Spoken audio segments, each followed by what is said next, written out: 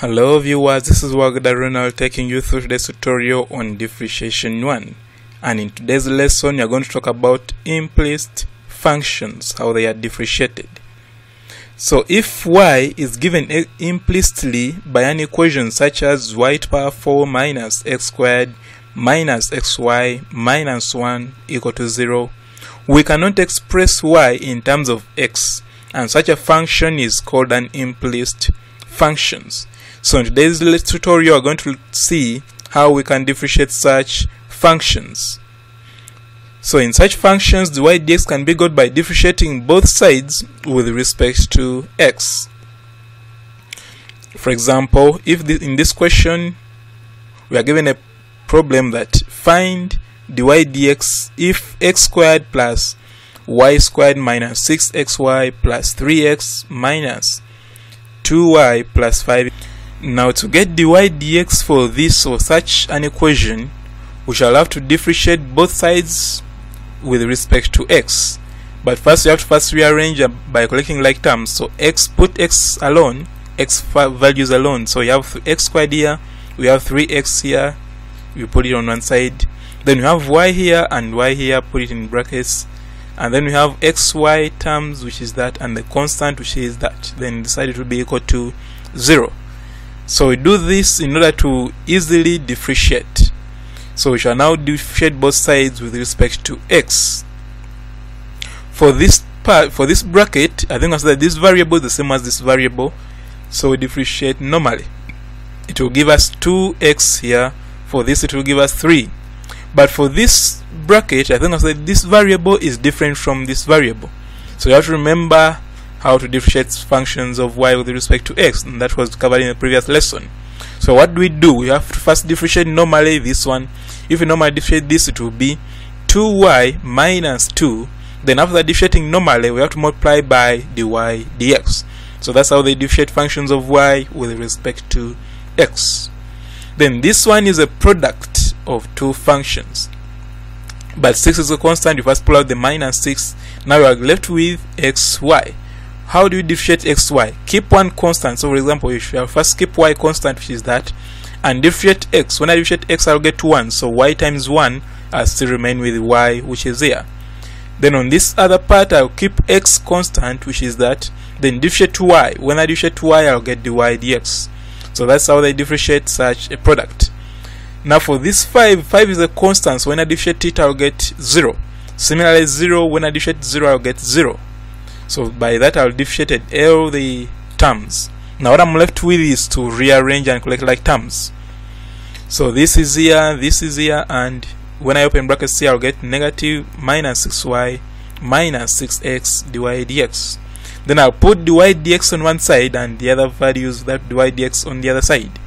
So if I put dy dx, values of dy dx this side, for dy dx I have 2y, which is here, I have minus 6x, which is here, and minus 2, which is there.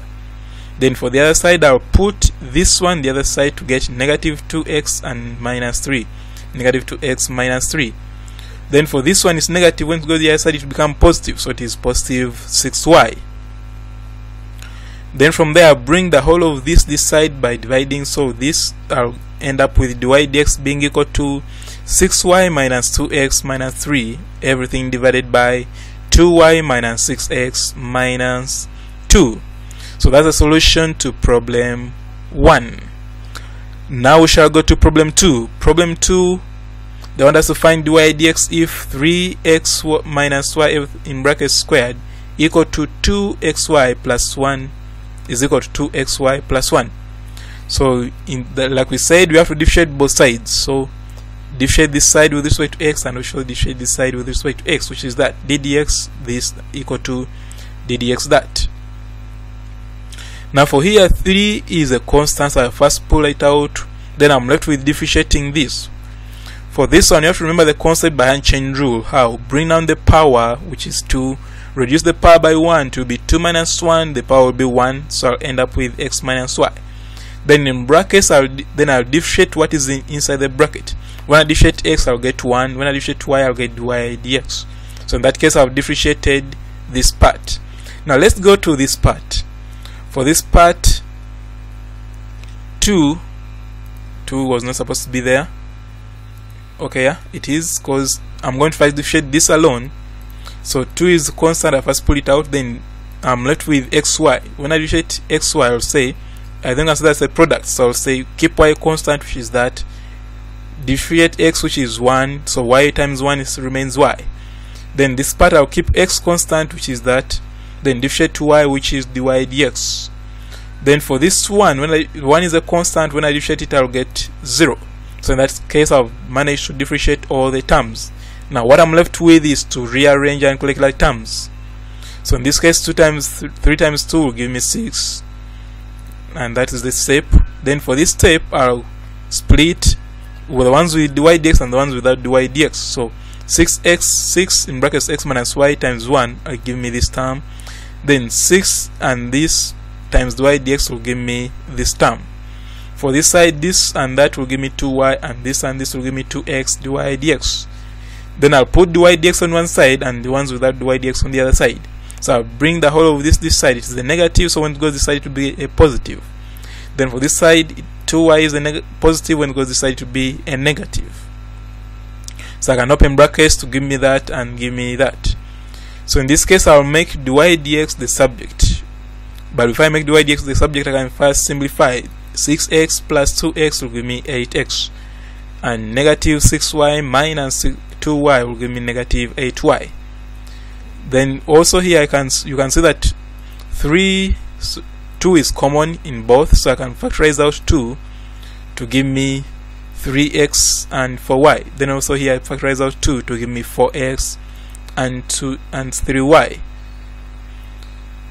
Then from there I'll make dy dx the subject to give me 3x minus 4y, everything divided by 4x minus 3y. So that will be the derivative of the given function.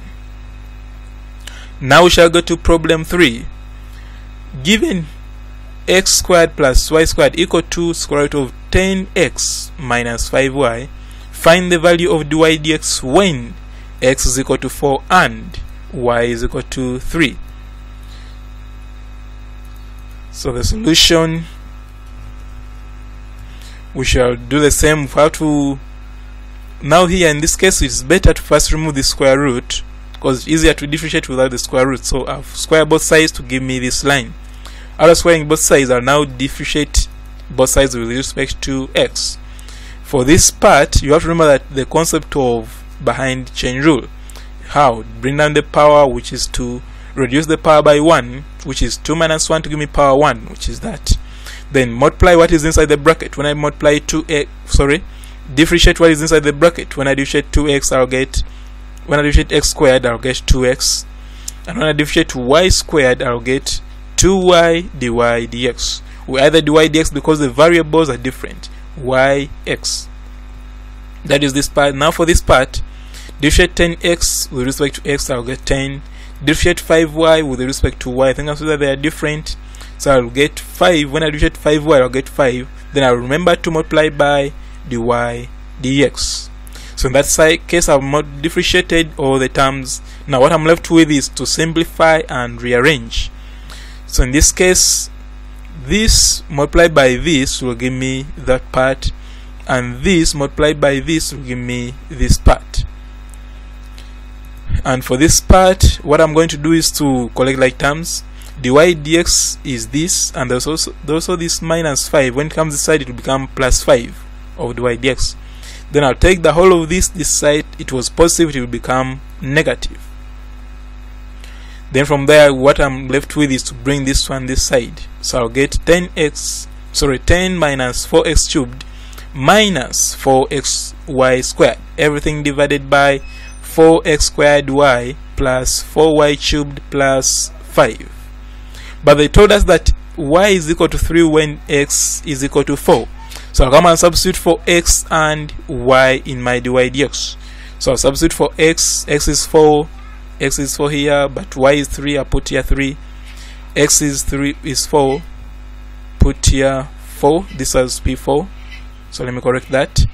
Yeah, so that is this 4, then x is 4, put here 4, y is 3, put here 3, then y is 3, put here 3, there is this 5.